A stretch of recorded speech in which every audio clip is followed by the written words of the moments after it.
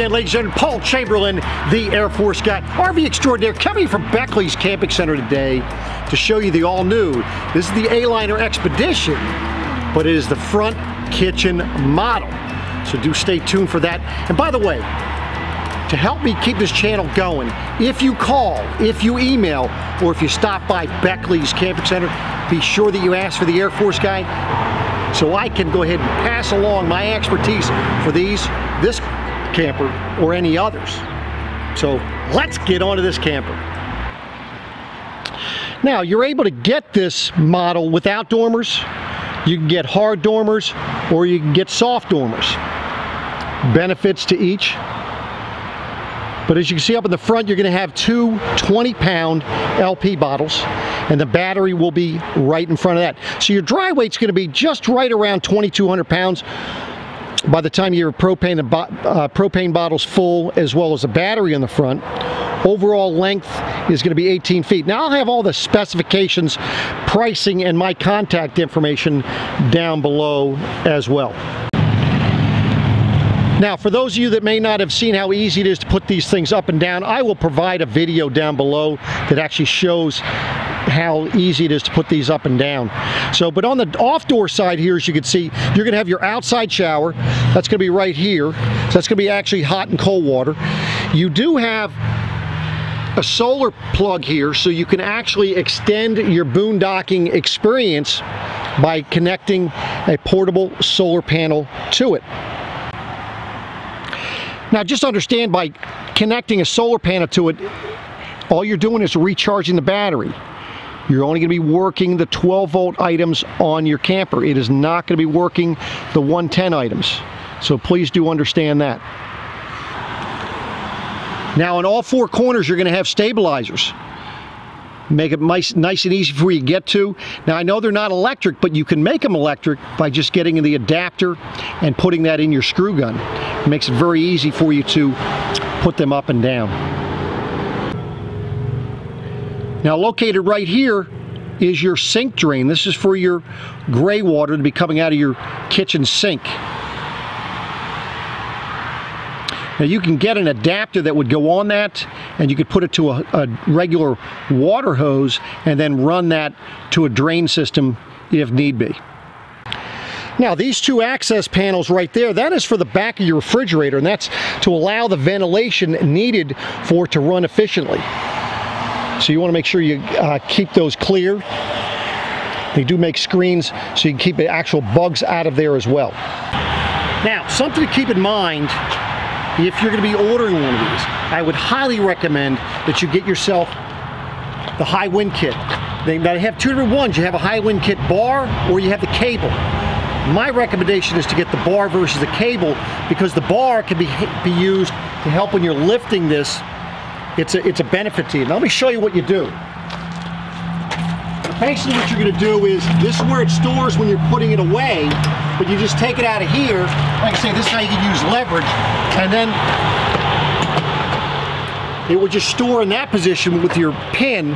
What that allows you to do is it keeps the roofs from moving. In the event wind's coming across, it's not going to pull that front section forward. It'll keep them together. You have one on both sides. So highly recommend that you would have that as an option if you're getting one of these. If for some reason you have one currently and that was not installed, that is something that can be installed after the fact. Now, something else you're going to notice on these is the lift assist, and you're going to notice that I know that at one point a couple years ago they had it where it was an electric lift. They've gotten away from that because of the issues, and what they did was to make it easier to put these roofs up. Again, the high wind kit bar, that makes it helpful, but they repositioned where these struts are put, and that does actually help lifting the roof on these. This way you can also see that they're on the dormers as well. Now, continuing down the off-door side, you have the furnace exhaust. That's going to be right there. Make sure that when you're not using it, you keep it covered to keep the critters from going in there. They love propane, and you'll get wasp nests and mud daubers and so forth, and even stink bugs in there. Same thing with your water heater. They just love making nests in there. Now, you have your electrical hookup. I call it the 110. It's 30 amp 110. I know people say, Paul, that's not 110, it's 120. And as you can see, it is clearly states this connection is for 110 to 125 volt, 60 hertz, 30 amp. Now, right above that, this is your connection for cable in the event that you're going to be connecting cable if you're going to put a TV inside here. For your freshwater tank, it's going to be above floor. It's going to be underneath the bed. I'll show you that in a little bit, but that is right there, and this would be your city water connection if you were not bringing water with you. Now, since you're filling your freshwater tank right there, that means that the freshwater drain is going to be very close, and as you can see, it is this blue tube with the black cap on it. So very easy for you to get to. It's just inside the rear bumper here. Now on the back side, you can see the nice rock guard finish there. It's a little bit more durable. Your spare tires attached to the bumper. And then you also have the two stabilizers you're going to have back here. One of them we have down, and as you can see, there's your other one there. Now looking down the door side, as you can see, this one has the standard window style AC. You do have the ability to get the CoolCat heat pump, which would actually go right in this position right here. It would be right here, so that'd be down underneath your bed. It would cut down some of the storage. Let me show you what that would look like if you chose that particular option. So that is what it would look like if you had your CoolCat heat pump installed versus having the other window style. Now, a benefit of the CoolCat heat pump is the fact that it's an AC. It's 10,500 BTUs versus this is going to be 5,000 or 6,000 BTUs, but it's also a heat pump. So it's a dual purpose, and it's not sticking out from the side. Just depends on what you're looking for, and again, it comes down to price too. Staying on the door side, as you can see, you have two outlets right here, electrical outlets. That way there, if you have any 110 appliances that you want to use over here, lights, whatever, you're able to do that. Speaking of lights, as you can see, you have an outdoor light there. Notice that it's like an orange. It's not going to be attracting the bugs. So you see the door opens to the front here, and it does have a little plastic holder to hold that open in the event you wanted it to stay open, so it's not swinging in the wind. Now they're also using the composite panels using the Azdel. Now that is being used everything above this from here. The benefit to you there is that makes it lighter weight, and it adds insulation for you.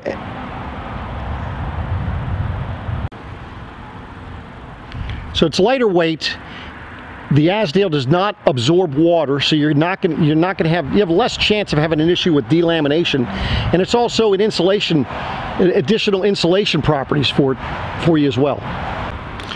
Now, I do like the fact that all A-liners, they go ahead and put this sticker on it showing you the actual dry weight and the tongue weight. What you've got to remember, you've got to add for your propane and battery to those weights. So just don't forget about that. That's why I was saying it's more about 2,200 pounds. By the time you add 40 pounds of propane and another 40 pounds thereabouts for your battery. So as you see, you have two steps to come in, making it easy for you to come in. You're also going to have a nice little night light right there, so whether you're going to be able to see where you're stepping at night, you don't have to leave the overhead lights on. You see you have your fire extinguisher right as you come in the door. But let me take you in here and let me just do a quick pan. So as I said, it was a front kitchen. So you can see the dinette's going to be in a different spot. And then of course you're going to have your sofa / bed to the rear. Now looking at your kitchen, you can see you have a microwave. You've got your 2-burner cooktop here. Nice little Dometic with its own sparker. And then of course you do have your nice deep sink. So the nice thing with this is that they do fold down when you're not using them to give you that additional counter space for both of them. Now I do like the way they put this cooktop up here to make sure that it's not falling down when you're walking around or anything. It has a little lock, so you got to lift up as you're closing it. That way there, it's locked in the up position. So as you can see with the front kitchen, you've got some nice counter space, as well as some nice storage space. And lastly, in the kitchen, you do have your three-way refrigerator here. So you could run this on propane, 110, or on battery. And even with this refrigerator, you also have the freezer. So that way there you can bring your ice cream or keep a bag of ice in there. So that is right there up in the front. Now these dormers are very easy to set up and break down, because all you're doing is unlocking on either side, as you can see. The walls fall into the side, and the roof, you're gonna just pull this part in, which then that'll lower the roof for you. So you do that before you're actually unlocking your side locks here to bring these interior walls down. So you've got 4 of those. You've got 2 on the one side and then 2 on the opposite side. Now when you're looking at ventilation here, you have the 2 side windows here that are going to open, and then with the hard dormers you're going to actually have a window on this end and then a window up in the kitchen area. Now the difference you have, if you had the soft dormers, now you have a nice big window there, and then you could open up the plastic. That would be, that whole window there would be a screen, and then you have screens on either side of your soft dormer. That would be on the front side, so that'd be by your kitchen. And then the rear by the bed, same thing. You're going to have the window up above, as well as ventilation on either side. So determine which best works for you. Now I just want to give you an idea of the storage space that you have. This would be under the bed. Now you have access to it through this door, as you can see. Of course, you can see it better when you have all the stuff off. But so this is one way that you can access it. I want to show you where your freshwater tank is. So there's your freshwater tank, as well as your water heater. Notice also it has a bypass on the water heater itself. Now back in the corner here by your freshwater tank, that is your water pump. That's what's going to be giving you water pressure when you're using your freshwater tank, when you're not connected to a water source. Now giving you an idea of the first boards, you can see how there's 2 different boards for you to take off once you take the sliding piece for your bed off of the back. Next, as you can see, your sliding piece that I have there, and I just set it up on there so you can actually see. This is where you're going to lock it if you wanted it in the sofa position. That is what it would look like without the cushions. And then once you put the cushions back in there, that is what it would look like for your sofa. And it's rather of a deep sofa, so your legs, you're going to sit far back. That's probably more beneficial for lounging across it. Of course, keep in mind you're going to have some pillows and blankets and so forth on it as well. Now under the bed area here, this is where you're going to have your breakers and fuses. That is right in this area here. Nice and easily accessible. 12-volt connector. That'd be for your cable in the event you were hooked into cable. Or if you hooked a HDMI antenna to that cable outlet out there, you can get local TV. Next right here, that's going to be for your furnace. 12-volt fan using propane for the heat. And then down below here, that is going to be for your carbon monoxide detection as well as your LP alarm system. It's all right there. Now under the bed on the other side, you have your GFI 110 outlet. Now that's probably going to be protecting your outside electrical outlet as well. Now, in addition to that GFI, you're also going to have one other GFI, and that's going to be up here in your kitchen area. Now, I know what you're thinking. You're thinking, Paul, where the heck are the lights in this place? Well, you're going to have one in the bed area right here, and then up in the kitchen area, you're going to have it right here, which is going to be right where you need it, so you're able to see what you're doing here in the kitchen. Now, do heed the warning.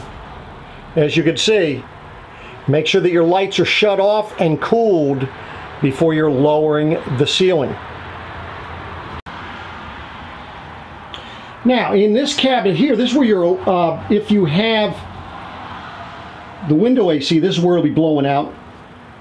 And then you have little storage cubbies right there as well. So plenty of storage inside of this camper. And lastly, speaking of storage, you have additional storage under the one end of your dinette. Look at how nice and cozy that dinette would be for you. And by the way, that dinette does break down to a bed as well. Now, to make this a bed, all you're doing is you're taking the table off the leg itself. You'll lay the leg on the floor, and that table is going to sit right on the lips here on the other side. And then you just take the cushions from the sides, put them right in the middle, and you've got yourself a nice little bed. Now, that bed would be 65 inches in length by 25 inches wide. Whereas this bed in the back is 60 inches wide by 82 inches in length, making it the size of a queen bed. An actual residential queen is 60 by 80. So I know a lot of people will take these cushions out and just throw a regular queen mattress in here and be done with it. They don't mess with, you know, picking it up and so forth. But whatever works for you. By the way, the sofa option is, the sofa is an option, and then the other one is actually having it as a queen bed mattress. Now, for your windows, they do have these curtains that do come undone, and you're able to have privacy for all of the windows. You can see they have the snaps down below where you're able to snap them to give you the privacy you need for all the windows. And then for the ones in the out in the front and the back, you're going to actually have them on a rail, so you're able to pull them across for privacy. Now, let's say that you're camping and you want to have air coming through. You have this max air fan right here in the roof, and you're able to dump air having the air dump in here from the fan, or you can have it pulling out. When you have it pulling out, you're going to want to have a window open, meaning you're going to open up one of the windows, one of the many different windows that you have available, whether it be on the walls, even the door has a window. So that is how you would circulate the air in the event you weren't using the air conditioner. Now, the benefit of that 12 volt or that fan up there, the power vent fan, is the fact that it is 12 volt. So you don't need to be plugged into power in order to use it. So there you have it, ladies and gentlemen, the all new, brand new, this is a 2021 Aliner Expedition FK, standing for front kitchen. For more information on this camper or any others, be sure if you call, if you email, or if you stop by Beckleys Camping Center, you do ask for Paul, the Air Force guy. Do appreciate you watching. Give me a thumbs up if you're liking what I'm putting down here. If you're liking what I'm explaining. What do you think of the floor plan? Like I say, this is a brand new one from Aliner, Columbia Northwest manufacturer. So I do appreciate you watching, and I'll be coming back at you again soon. Take care.